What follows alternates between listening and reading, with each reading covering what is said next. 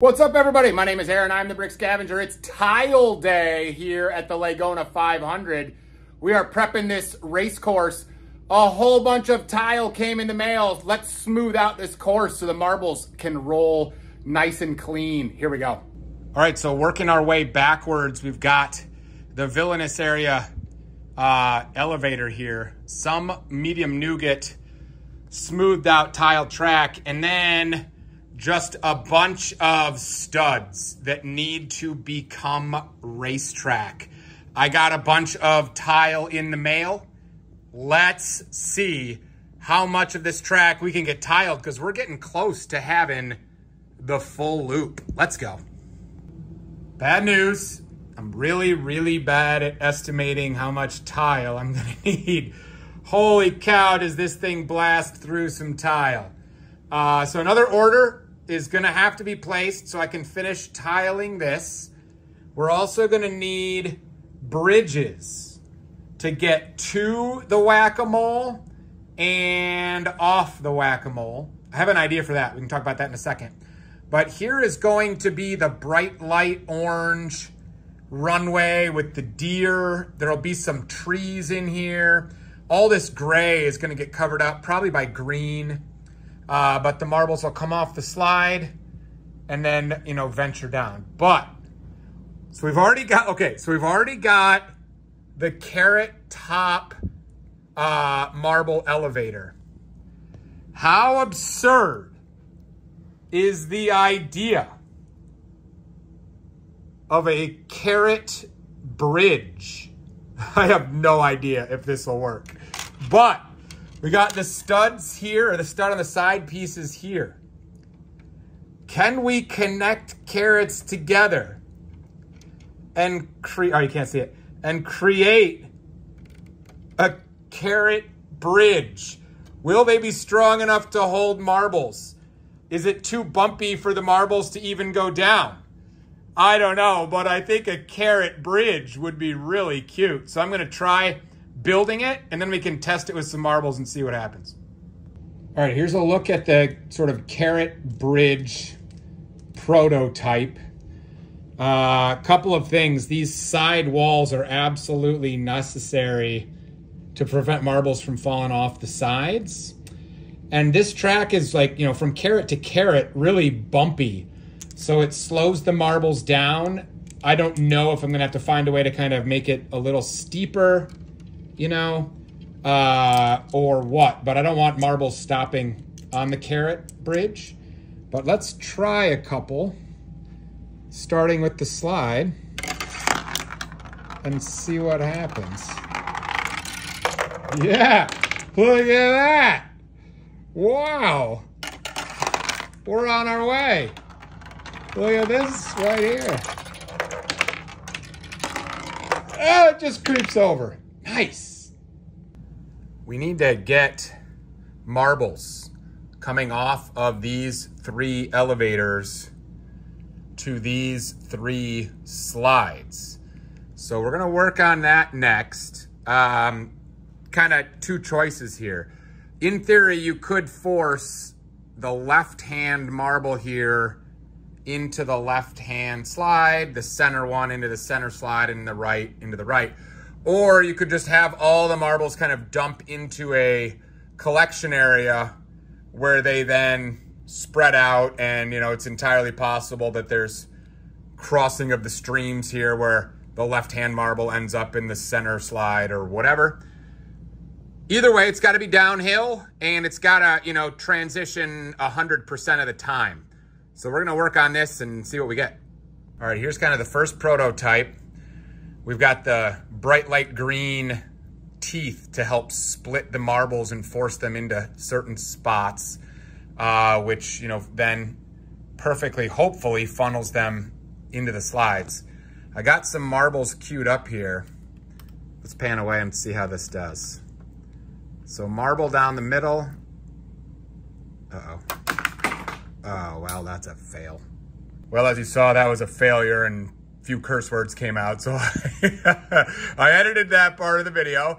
We're back at it again, but I actually added some lengthening tiles in here, which in theory, fit, you know, between the teeth or between the carrot tops in hopes that those things, those little kind of planks, the tiles will force the marbles down. So let's try again.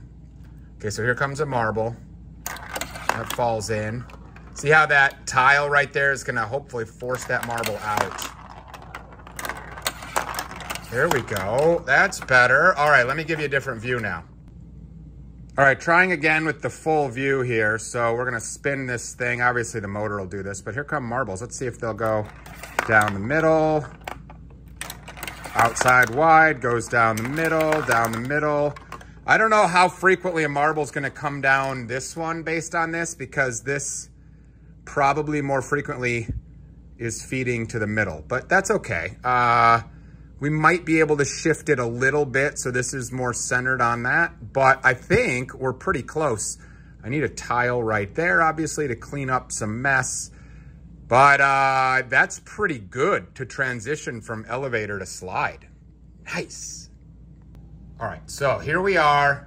We got a pretty smooth track that brings us down to the carrot bridge over into the mushroom whack-a-mole. I brought this whole plate up flush with this. This is just gonna be a little drop off here. This is gonna need some decent speed coming off of mushrooms, because the mushrooms are gonna make the marbles stop and they're gonna need a reason to kind of, you know, get going again. So obviously some tile work to be done there. We're waiting on that to come in. I placed another order. This is tiled. And then we've got a whole bunch more tile work to do right here. And then this turn is looking pretty good, although obviously it needs more tile, which will then go here. So we've got a couple things. Obviously we've got this little gap right here that needs addressing. I'm not sure what I want to do with that gap just yet, but that's going to be the next step. I do have some concerns because when the marble comes off of this, it's gonna have this like 4-fence straightaway right here where it's gonna have to have enough speed to get past that and make the turn, because this is all downhill going this way. So in theory, a marble that is right here that has no forward momentum will want to go this way because of gravity, and then we'll get stuck. So I got to think about how to handle that. You know, maybe some tests will suggest the speed coming off of this will be enough that momentum will carry it past that. I'm not sure. But tile work, that is on the way in terms of mail. So we're waiting on that. So this little gap is what we've got to address now. As much as I'd like to do something clever and cute right here, I just don't think I can afford to lose marble speed right here. So I'm just thinking a little river. We'll have the marbles, you know, splash through a little river before they continue on. I don't think we can really test this because I don't have tile here, but let's just see what happens anyway, just for fun. We'll drop some marbles down and away they go.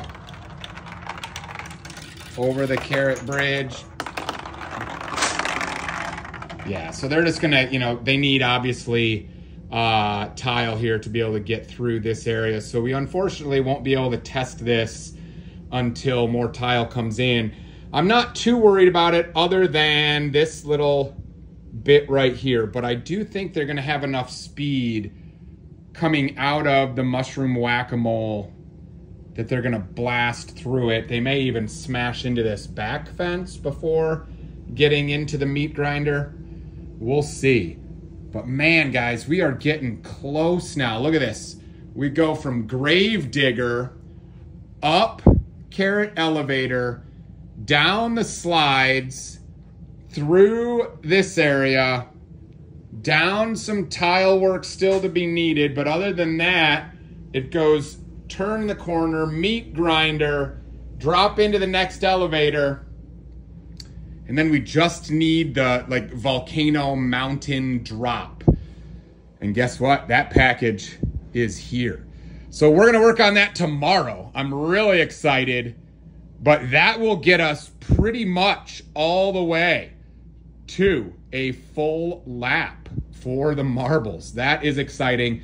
I don't know if I got enough mountaintop rock pieces to get us this far. That's a 6.5 foot table right there that we have to cover. So we're gonna find out, but tomorrow is rock day. For now, we'll see you next time. Thanks for being here, guys. Appreciate you.